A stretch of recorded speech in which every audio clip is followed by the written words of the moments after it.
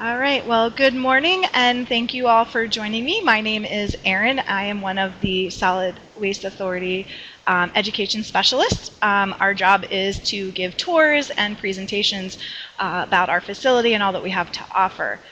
During this troubling time, we've taken our programs online, so I thank you all for joining me. If you have questions along the way, you feel free to type in the chat box. I can answer them there. All right, so first I would like to welcome you to Away. We like to say that whether you flush it, recycle it, or throw it away, we put your waste to work. Today's presentation is going to focus on industry and nature and how they coexist. So I want to give you a brief overview and then go into a little more detail on that. So if you look at our map here, this is the map of Palm Beach County. And you can see that we are a very large county. We are the largest in terms of geographical space, and we are also the third largest in terms of population. So we extend from Boca all the way up to Jupiter, and then all the way out to Belle Glade. So that's a lot of ground to cover, and it's a lot of waste to manage. And so the way we do that is you should see a video. Not working. Anyway, so the way that we do that is we contract out to our I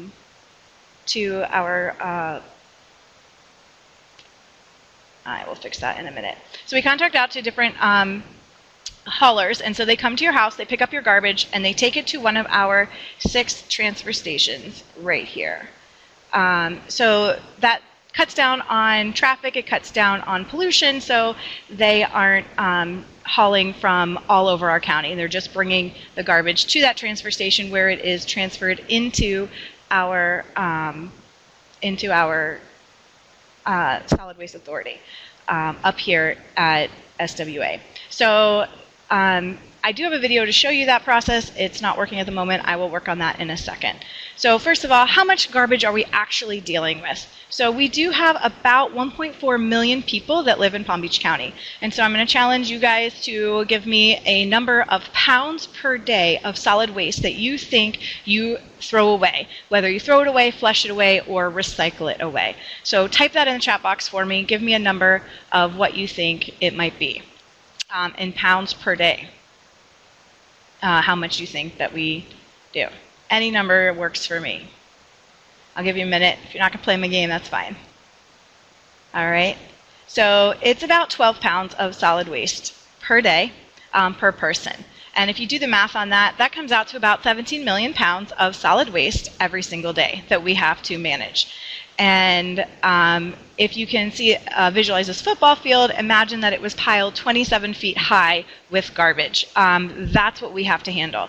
So there are a lot of systems in place in Palm Beach County that we do that.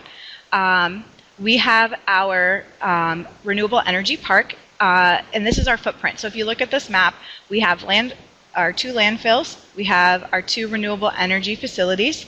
We also have our home chemical and recycling center and biosolids pelletization, and also our recovered materials processing facility. So all of that is on our footprint. But what we also have, and what is the focus of this, is our trail system and our nature preserve.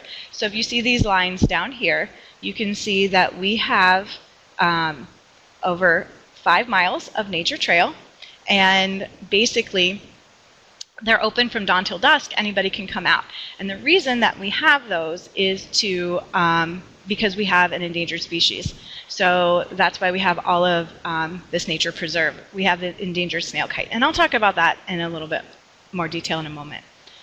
So real quick, all of that waste gets brought to us, and what do we do with it? So we have our recovered materials processing facility. That's where all your recyclables go. So in Palm Beach County, we divide it into 2 bins, and then that material is brought up here to be processed, sorted further, and then is sold to recyclers. Then we have our home chemical and recycling center, and that's where you can bring your hazardous materials that you might have in your home, whether it's old paint, light bulbs, chemicals, pool chemicals, propane tanks, that kind of thing. We have one at every single one of our transfer stations, so you can go to the one that is closest to you. And then we have our 2 renewable energy facilities. So these are 2 power plants. They use garbage, they burn garbage to turn it into electricity, and they are actually right there next to our nature trails. We have this massive industry right there. We create energy that powers 70 to 75,000 homes every year, and we also power all of our buildings on our property. And then we have our biosolids pelletizer, and that is our facility where we take all of the stuff that gets flushed down to your wastewater treatment plants. They send us the sludge, which is basically your number 2. And we heat it up to very high temperatures and turn that into fertilizer. We actually use methane from our landfill. And so we like to say that our landfill is actually our last resort for solid waste, because we want to recycle it or burn it if we can, and then landfill whatever we have left. We only landfill things that are too large to be burned or things that don't burn at all.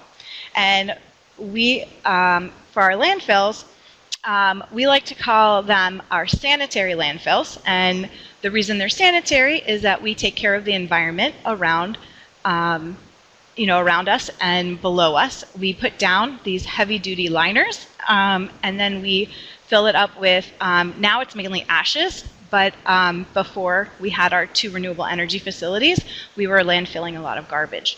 And so now we landfill mainly ash, and when we reach 165 feet tall, we cap it off with more liners, and then we seal that so that nothing's getting in, nothing's getting out. And then we'll cap it off and turn it into a park, like Dyer Park, or we'll also turn it into a golf course. So Park Ridge Golf Course in Lantana is a golf course that offers some challenges with elevation, and so it's a lot of fun to go out and play, and we try to give it back to the community. Because we have opened up both of our 2 different renewable energy facilities, our landfills will now stay open until the year 2050. They were supposed to close in 2020, but because now we burn 93% and only landfill 7%, we're able to keep it open longer, which is great because nobody really wants a new landfill in their backyard. So here's a map of our trail system. Here you can see this is where our rookery is, and that's where the endangered species, the snail kite, it roosts. And so this section stays closed most of the year. It is open from October 1st to February 1st, so it is currently closed. But the rest of our trails, if you look all the way through here, it gives you kind of a nice aerial view of here's all of our power plants and all of that industry that we are engaging in, and then right next to it we have massive amounts of wildlife. So some of the things you can see on our trails, this is our endangered species, the snail kite, and it eats apple snails. And then these are some of the habitats that we have in our trail system. So we have the pine flatwoods. We also have a cypress hammock, and we also have a marshland. So it is gorgeous out there. There's lots and lots of wildlife to see. Lots of flowers blooming. It's really, I encourage anybody to come out and take a walk if they need a little nature boost. So some of the animals, we do see deer, turtles, ibises and egrets, and then we have alligators for sure. They love our wetlands, and the roseate spoonbill. And then, we invite everybody to come out. We usually have a trail run, a 5K trail run that is now going virtual due to the current circumstances. But we encourage people still to register, still to run. The trails are open. It's a great place if you're isolating. There's no one out there. But we want everyone to stay safe. And we also ask you then, what can you do? And we ask you to reduce, reuse, recycle, but also rethink your waste and what you might want to, or how you're going to take care of your waste. So like if you're going to go to the grocery store, grab those reusable bags instead of taking new bags.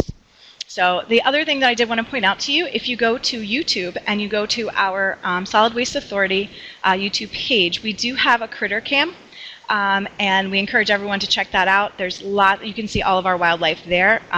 Every month we upload the highlights, and so you can see the different animals that we see. And we've got otters that play, we've got alligators that you can see whether they're walking by at night or in the morning, and lots of deer, lots of raccoons at night.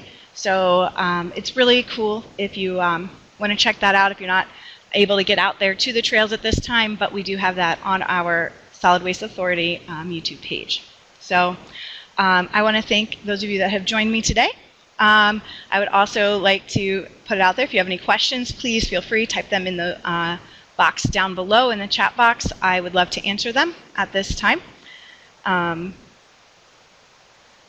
If you don't have questions, I will give it another minute or two, and then I will end the meeting. Currently, our trails are open from dawn until dusk, until we are informed otherwise. Any other questions?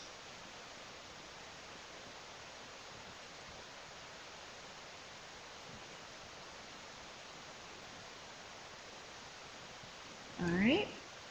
Well, I'm going to thank everyone for joining me today. I will be, I'm here if you have questions, and if not, I hope that you have a great day and stay safe out there.